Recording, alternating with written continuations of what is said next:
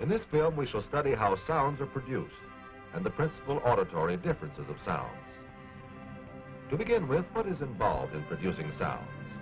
To help answer this question, we experiment first with a tuning fork. When the fork is struck, its prongs begin to vibrate. These vibrations set up invisible waves in the surrounding air. We can picture these waves as animated drawings. Striking the prongs distorts them. Like other solid objects, these prongs resist distortion. They spring back and forth, thus producing new distortions.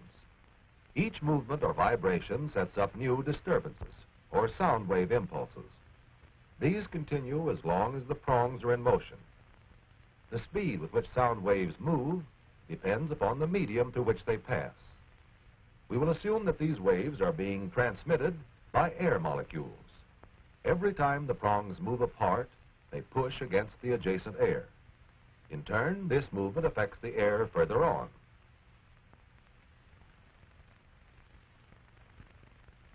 In this segment of the wave, we can see that some molecules are pushed relatively close together. These represent condensations of air.